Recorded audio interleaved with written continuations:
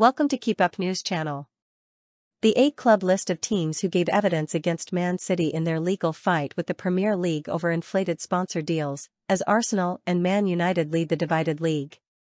On Monday, Manchester City won a landmark legal victory against the Premier League after judges ruled that some of the competition's sponsorship rules are unlawful.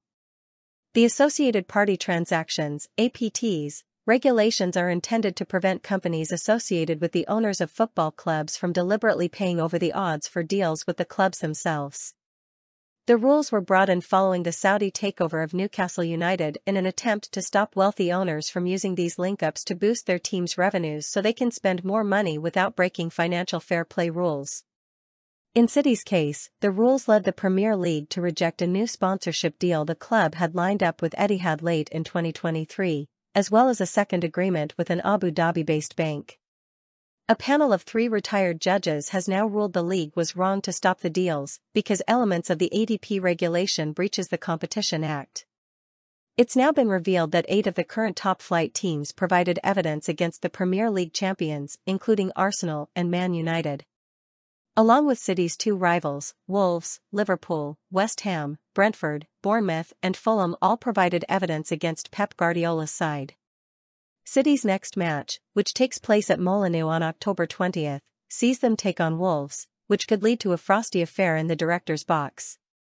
The decision will send shockwaves through English football and is being seen as a major blow for Premier League Chief Executive Richard Masters, because it will change the direction of the league's future financial governance.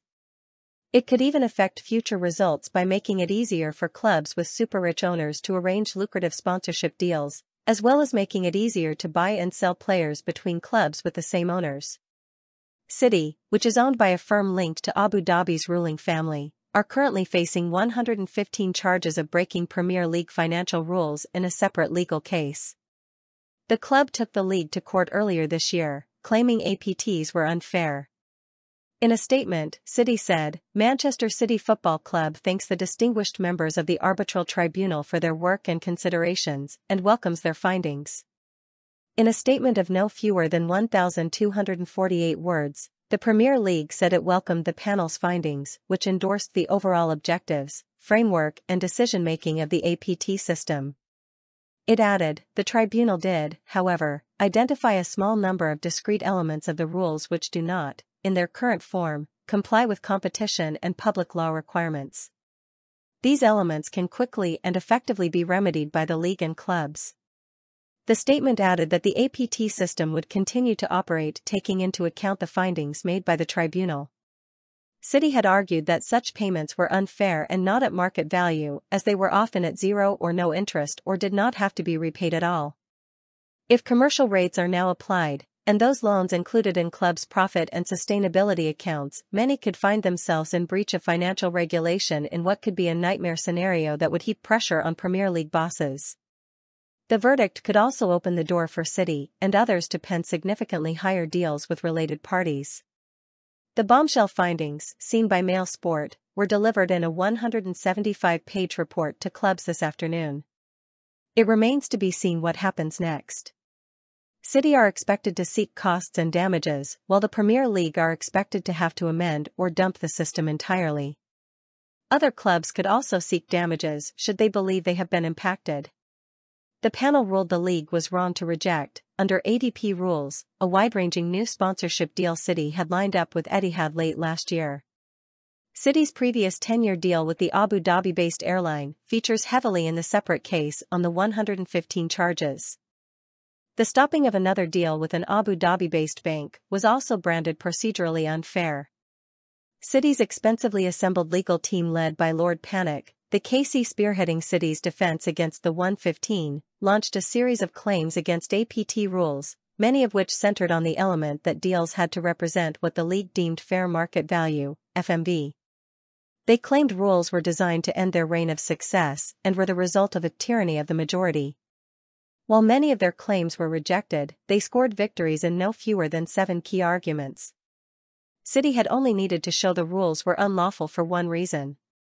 The panel found the rules in breach of competition law by object, a serious and damning infringement.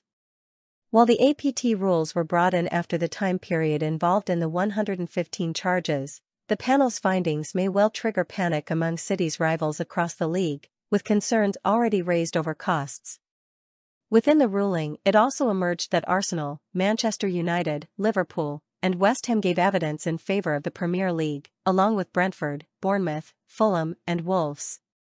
The panel, consisting of Sir Nigel Tier, a retired High Court judge, Christopher Vita KC, a former judge of the European Court of Justice, and Lord Dyson, former Justice of the Supreme Court, also found the rules unlawful because clubs could not comment on data from other deals relied on by the Premier League before it determined whether a deal was at fair market value. The Etihad verdict was procedurally unfair and must be set aside because City did not have the opportunity to respond to the Premier League's analysis before it reached its decision. The deal with First Abu Dhabi was also unfair because City were not given details of transactions with other clubs the Premier League referred to in its final decision, and that there was an unreasonable delay of around 3 months. Among their arguments, City said the changes were down to fearmongering after the Saudi takeover at Newcastle. They had also claimed that the rules were specifically aimed at Gulf-owned clubs, citing an email from one club on behalf of 11 in total, but the panel found that not to be the case. The panel members also made a number of findings in support of the amendments, with the ex-judges pointing out that there was a sufficient evidential basis for the Premier League to conclude that the old rules were ineffective in controlling APTs. They dismissed many of City's 5 claims, stating that fair market value, FMV, while not an exact science, was an inherent part of profit and sustainability rules, and that there was no element of price fixing nor an unclear criteria. But that will be of little consolation to the league or City's rivals. Last week, Mail Sport reported how the last-minute withdrawal of a proposed amendment to APT rules was dropped from a Premier League meeting agenda in what had been interpreted as a clear indication of which way the case had gone. The Premier League's case against City over 115 alleged breaches of financial rules is now in its 3rd week of an expected 10. Should the club be found guilty, it could lead to vast fines, or even relegation for Pep Guardiola's side. However, while there may be no direct impact, City officials have delivered a bloody nose to the competition and will no doubt hope the ruling sets a clear precedent. Source: dailymail.co.uk. Please like, share and subscribe. Thank you for watching.